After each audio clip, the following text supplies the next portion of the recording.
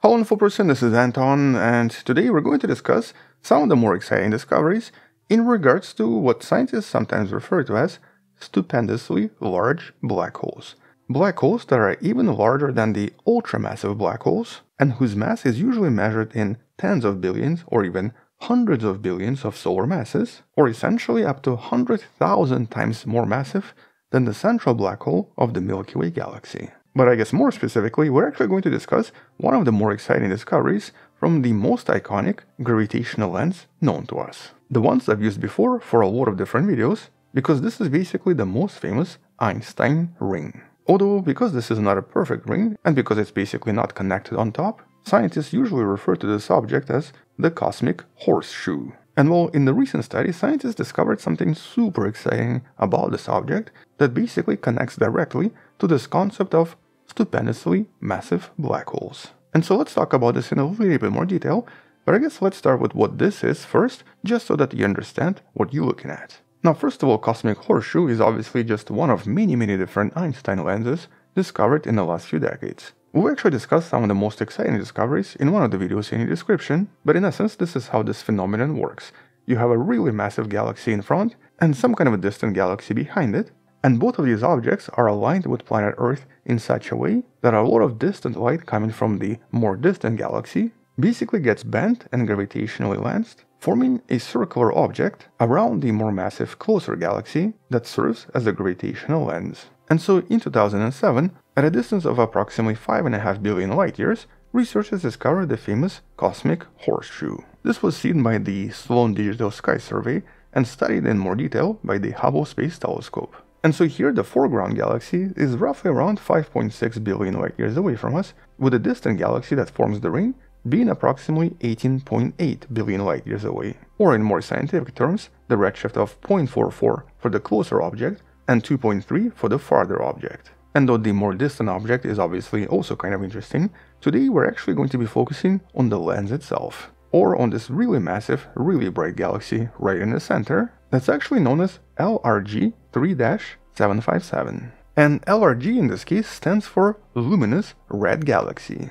And as the name implies, it's extremely bright. And here, luminous red galaxies are usually super massive galaxies, and usually elliptical galaxies, but are mostly made out of really old stars, and it's really due to their sheer number that they appear to be super bright. We actually expect a lot of these galaxies to reside inside really massive halos of dark matter, and thus contain huge amounts of mass. And intriguingly, this particular galaxy seems to be one of the most massive we've ever discovered. It's at least 100 times more massive than the Milky Way, which is why it's able to produce this very beautiful gravitational lens. And well, because this galaxy is so massive, naturally a lot of scientists expected this galaxy to maybe also host some kind of a really massive black hole. Mostly because we expect galaxies and central black holes to basically co-evolve. Or essentially, as the galaxy grows larger and more massive, very likely through various collisions, so does the central black hole.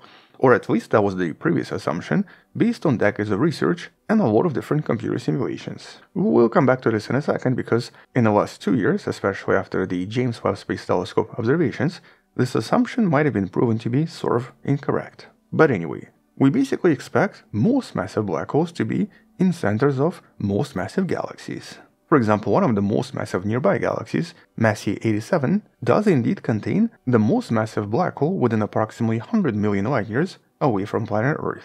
The black hole whose picture was captured a few years back. But here this is believed to be under 6 billion solar masses, and so it basically qualifies as an ultramassive black hole. Intriguingly though, in the last few years, scientists started to discover signs of something that they didn't really expect. Black holes that seem to be even more massive, and in some sense even go beyond potential theoretical limits. For example, the famous TON 618 we discussed in the video in the description, also referred to as Tonacintla 618, located right here and believed to be approximately 40 billion solar masses. But the much more intriguing discovery was from the famous cluster known as Phoenix Cluster. Here, right in the middle, there's a region we refer to as Phoenix A.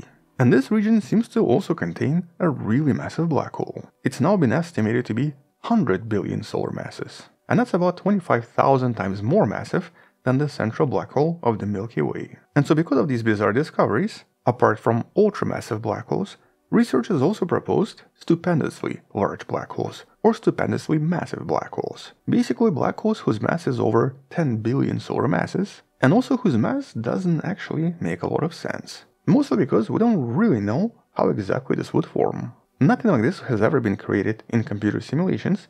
Also, nothing like this seems to have an explanation in terms of theories. And based on what we know about black holes, they really should not get that big. And here for one simple reason, the so-called Eddington limit. And that's because if you have a black hole that's feeding really fast, consuming a lot of mass all at once, it's going to form a tremendously large accretion disk around itself. Basically, that's the result of the black hole feeding. But as the accretion disk grows larger and larger, it also starts to produce more energy and becomes much brighter. This is of course what we're seeing in this image from the M87. And at some point, this disk can become so large, so massive and so bright that the actual light from the disk starts to produce so much light pressure that everything around the disk starts to basically escape it.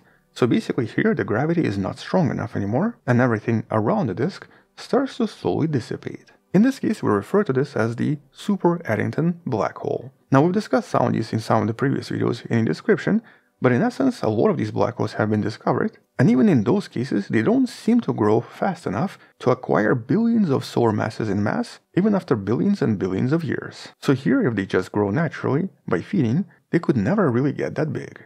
At least not to these stupendously massive black hole sizes. And what's even more intriguing is that at some point, once the black hole becomes approximately 10 billion solar masses in mass, any disk around it will actually become super powerful almost right away, preventing these massive black holes from feeding effectively. So essentially here the accretion disk prevents the black hole from growing larger and from becoming more massive. Yet somehow Phoenix A and Anton 618 seem to be larger, which of course means that these black holes became so massive in some other way. But in order to figure all of this out, we obviously have to find more, which is of course why the observations from here and the new study are actually kind of important. And so here the study by Carlos Melo Carneiro and the team from Brazil and the United Kingdom seems to have discovered that right in the middle of this gravitational lens there is indeed a really massive black hole. Another ultramassive, or technically stupendously massive black hole that seems to be 36 billion solar masses, which is 6 times more massive than the one in M87 galaxy and 9,000 times more massive than the one in the Milky Way. And here this was confirmed through additional observations and by essentially calculating what's known as the velocity dispersion,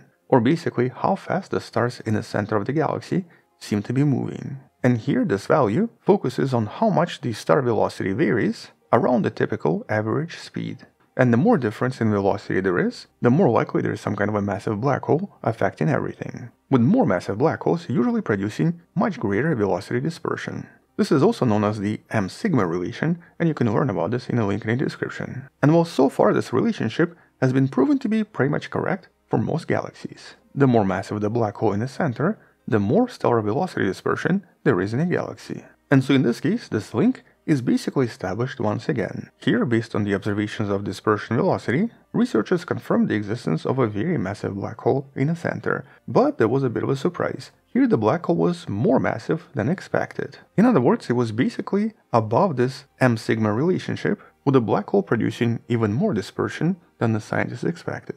And surprisingly, this is actually what the scientists discovered in a lot of other similar, very massive, very bright galaxies, especially the ones in centers of various galactic clusters. In other words, in some of the more extreme, more massive galaxies, black holes seem to be even more massive than expected, which is actually the new surprise, or I guess the second mystery. The first mystery is of course in regards to how this black hole formed, and the second mystery is why is this black hole more massive than it should be? Because in some sense this actually suggests that there's a kind of a decoupling between galactic evolution and black hole evolution, with black holes basically evolving separately from the galaxy. Now, one of the potential explanations here was that this galaxy could be part of what's known as the fossil group, or basically galaxies in a very late stage of evolution, where there's practically no activity and practically no interaction between galaxies, and what we're seeing is basically the result of previous mergers where a lot of other stars were removed over time and only some of the stars survived and remained inside, thus changing the overall velocity dispersion, making these galaxies appear just a little bit different. Alternatively, this could also be explained by some kind of a previous superactive activity from the central black hole, which might have previously stopped star formation a long time ago, thus affecting a number of stars and changing the velocity dispersion once again. Or maybe this is just an extremely ancient quasar that's now basically been quiet, which potentially grew much more massive than it should be, just because it was actually feeding extremely actively for billions of years. In other words, there's really no explanation yet,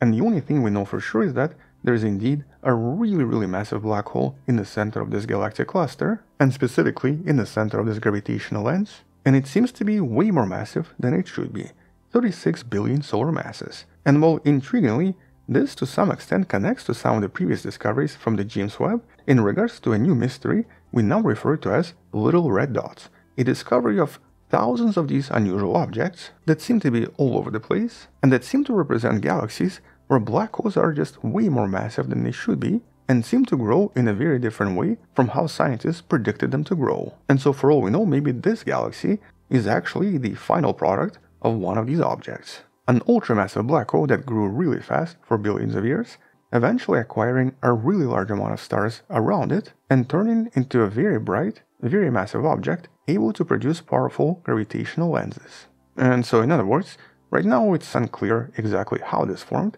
and why these black holes exist, with the additional mystery that we explored in some of the previous videos being in regards to what's the actual physical limit for a black hole. And so obviously the brightness of the accretion disk creates one limit, but turns out that there might be even more limits that were explored in this study by Andrew King that might be the result of the spin of the black hole itself as it grows larger and larger, because at some point, once the black hole becomes large enough and massive enough, the edge of the black hole is actually going to have a limit to how fast it can spin, mostly because nothing can obviously move faster than the speed of light.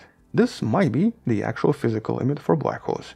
In this case, it would be 270 billion solar masses, so approximately 9 times more massive than the black hole that we've just discussed. But the reality is that we obviously have no idea.